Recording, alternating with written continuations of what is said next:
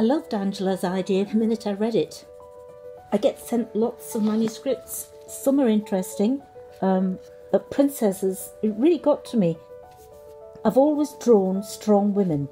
I'm a strong woman myself, so my artwork, I guess, reflects my personality. What I've always strived towards in my work is a sense of reality, that my characters could actually exist.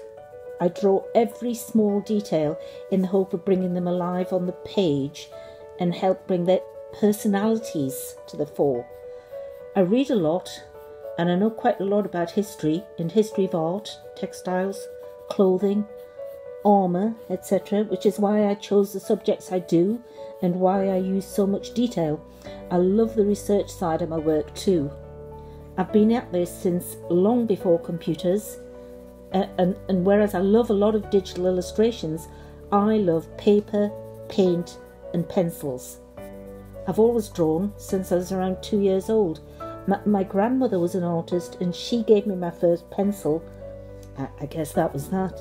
At school, I'd sit at the back of the class so that I could draw, and I've never stopped. I think I'm getting better. I know I am. After all, an artist keeps on developing right up to the day she dies.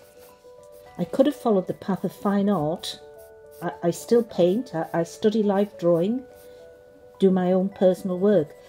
But ever since my mother brought home old Victorian illustrated books, I was destined to become an illustrator. Books are my life. Long live the book.